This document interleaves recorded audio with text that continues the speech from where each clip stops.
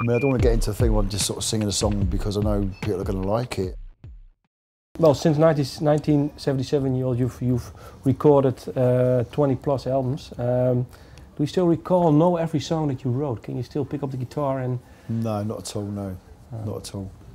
There's so many songs, but I mean, when we play live now, obviously we play all the new stuff, you know, whatever's new at the time, and I do play some old songs, but I have to kind of learn them off the other band members most of the time. They seem to know the chords better than I do. Do you have one example of a song maybe that you say, well, we play it and I had to learn it from the other band members? Do I have to do that? Now, do you have an example of a song that you had to learn, relearn from them? What have we done recently? There's a song called Scrape Away, which we're going to play at the moment, which is an old jam song from like 1980. Yeah. Which kind of, well, I had to hear it loads, quite a few times just to kind of refresh my memory. But yeah, I had to find the chords out from them as well. But once you've learned it, do you know? Yeah, once it sort of comes back, it's it's an old familiar thing, But it just, because I don't listen to the old records, do you know what I mean? Obviously, you make a record and that's it, really. Yeah. So unless you're playing them or listening to them years later, I mean, that's a song I haven't heard for like 30 years or something, or 28 years, And have you longer listened to the song actually when you recorded it with Jam? I mean, the album version. Have you listened to it now? I've had to listen to it to learn it again, yeah. But and it comes back after a while. It's like, okay, that's it, and then kind of remember it, and then What do you hear then? Do you think, well, it's a good song, it's a good band? Yeah, I do. Yeah, I mean, obviously, if I didn't think it was a good song, we wouldn't be doing it. But I do, yeah. And I suppose I can't remember the flavour or the mood of that time I wrote it as well, and what we were doing and what I was doing, and all those kind of things that you connect with music, But I think that probably the test of most good songs is just if they travel well through time, Yeah. And lyric-wise for you, do you still can you connect to the lyrics to the old songs? I have to really, because if I don't, then I can't really sort of sing them, So there's probably a lot of old songs which I'd like to do. But if I can't find any kind of emotional connection with them, I can't really sing them, you know what I mean?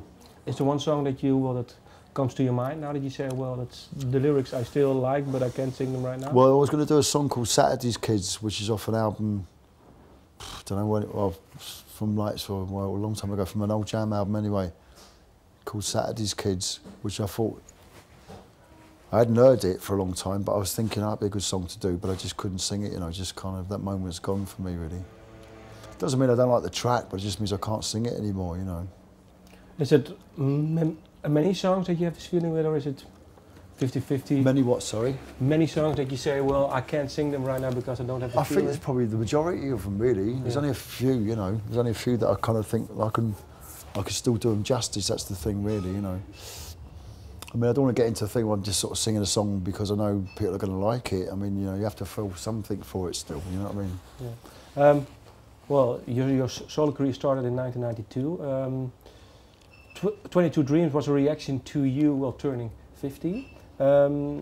This album, Wake Up the Nation, can you say it's a reaction to something, maybe?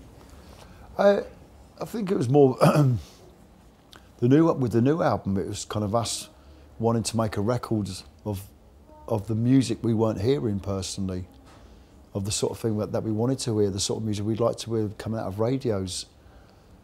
And I think it's a kind of statement on just how bland and safe a lot of music's become in the last few years, Is it the last 2 or 3 years, or even before that? No, I think in recent years I'm talking about, But I think it's just the way things have gone, just culturally anyway. It's just a very sort of safe time, People aren't spending so much money. People sort of cling to what's safe, and so I guess it's a reaction to that, really, with the new record. We wanted to make something that was kind of urgent and had some energy and had some balls to it, which a lot of music, I'm generalising, but a lot of music hasn't got at the moment, Do you have an example maybe that you say, well, this music is symptomatic for this period of time that we're living in now? What, my music? No, I mean other music that you say. Well, I mean, I'm just talking about the X Factor. There might be some underground sort of radio shows or alternative radio shows that are playing more cutting edge music. But generally speaking, commercial radio is fucking rubbish, really. It's just playing the sort of same old safe things that, you know, I mean, I'm talking about in England, I don't know what it's like in Holland, I've no idea.